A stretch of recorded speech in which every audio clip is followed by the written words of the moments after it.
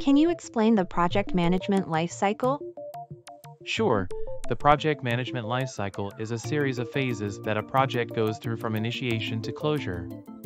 It includes 5 stages: initiation, planning, execution, monitoring and control, and closure. What happens in the initiation stage? In the initiation stage, the project is defined and its feasibility is assessed. This includes identifying the project scope, objectives, stakeholders, and risks. What about the planning stage? In the planning stage, the project plan is created, which includes the project scope, schedule, budget, and resources. This stage is critical to the success of the project as it sets the foundation for the entire project. What happens during the execution stage? In the execution stage, the project plan is put into action. This includes performing the work, managing resources, and communicating with stakeholders. This stage is where the project team completes the majority of the work.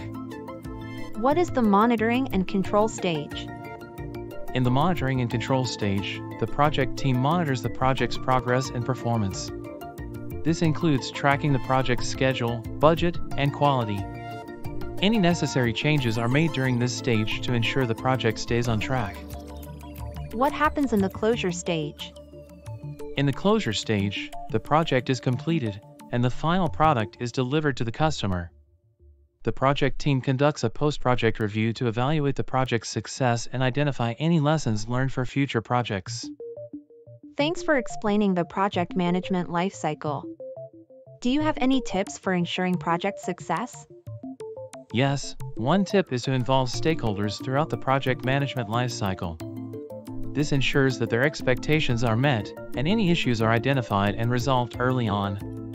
Another tip is to use project management software to help manage the project's schedule, budget, and resources.